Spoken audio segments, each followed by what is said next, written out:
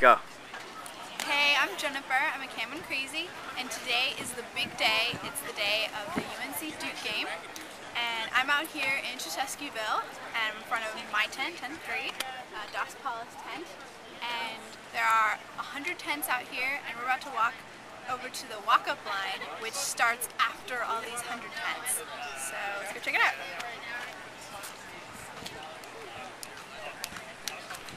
All right. So there's a walk-up line, lots and lots of people, and it's not guaranteed that any of them are going to get in.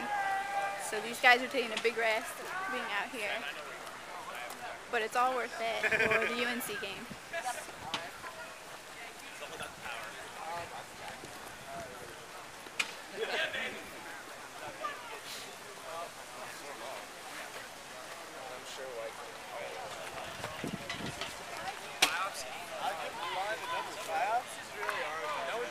People have been sleeping out here for about a week, and they're not really allowed to leave.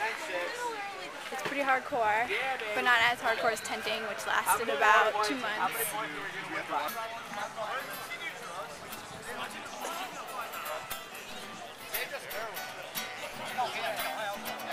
They have to do harder. I don't remember that. He could have been one time like 20 years. I don't feel like Boston's best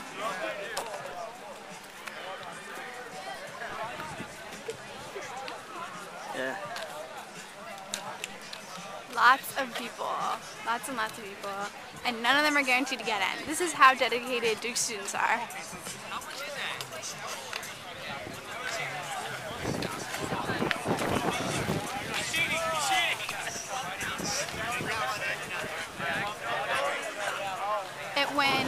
This line is going all the way around Hayville and is going out in front of the gym. It's incredibly long.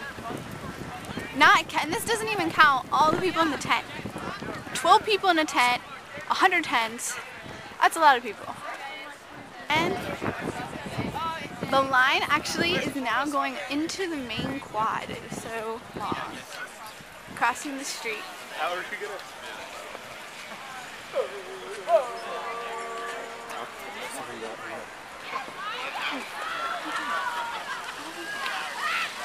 That's cool though. You're right at the beginning.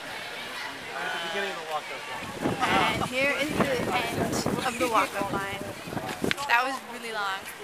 So yeah, everyone's super pumped up for the UNC game.